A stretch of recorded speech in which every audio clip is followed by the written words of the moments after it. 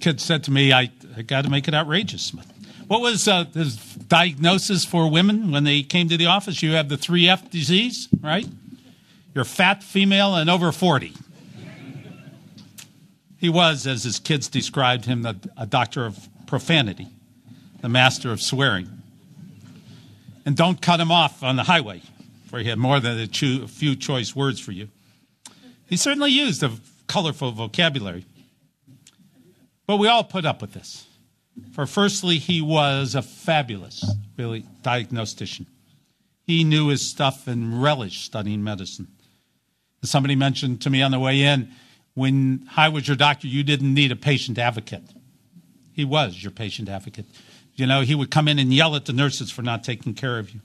It's the only doctor I knew that went back and took his boards all over again just to prove it to his children and to himself that he could still do it and keep up with his medical knowledge. He was very bright, you have to admit that, except when it came to a cordless phone that got wet outside and he put it in the microwave to dry it.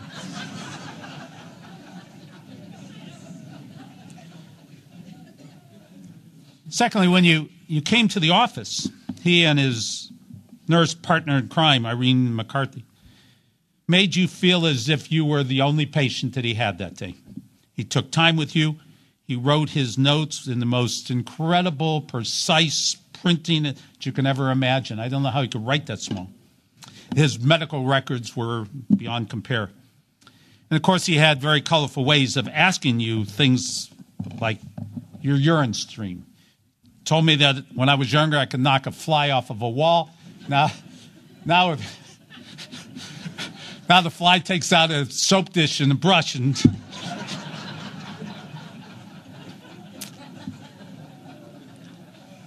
But one thing you know, that any signal of distress never got by him without his doing additional tests. And he knew who was the best doctor in each of the fields so as that you would get the best care. And he would call you to find out how you were. McCarthy, get me, he would scream in the office. Well, he was colorful, you have to admit. Of course, some of his color came from the shorts they used to wear at home, around, with his spindly legs and no shirt on, weighed down by the hundreds of charms that he wore around his neck that patients had given him. I asked him, how did he ever stand up with all that gold around his neck? He would rub his extended stomach and then call me a fat bastard.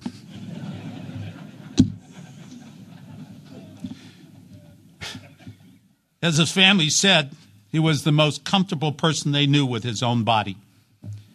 Of course, he would then comment, pointing to a certain organ and saying, out of this small thing came you four bastards. Don't forget it. And how could they? He told you that all the time.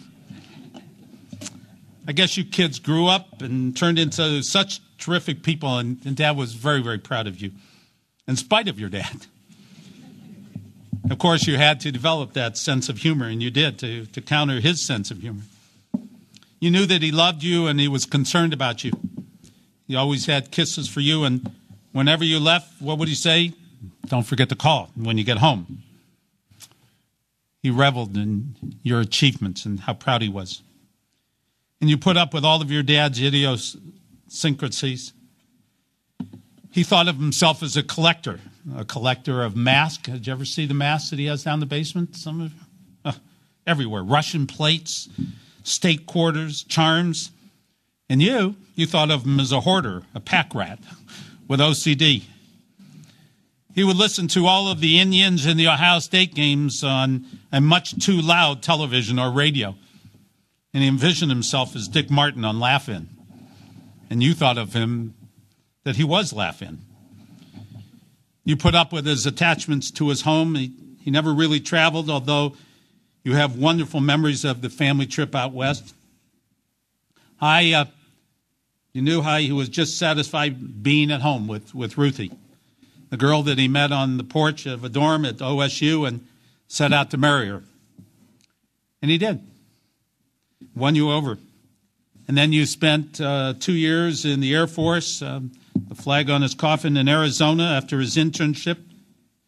And from then on, it was, Ruthe, can you make me this? And Ruthe, how do you do this? And Ruthe, you couldn't function without you, Ruthe. And he knew that.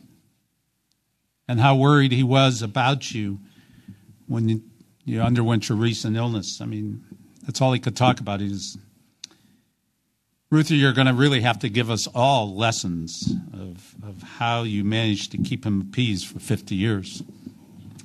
You were a fantastic wife to him.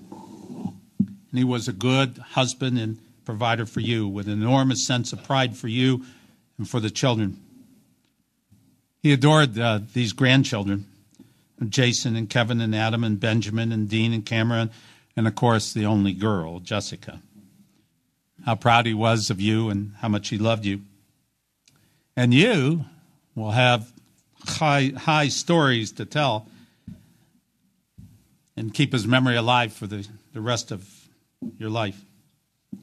And Jeffrey and Lori and Greg and Pamela and Laura and Blaine and Robert and Diana, all your friends adored him.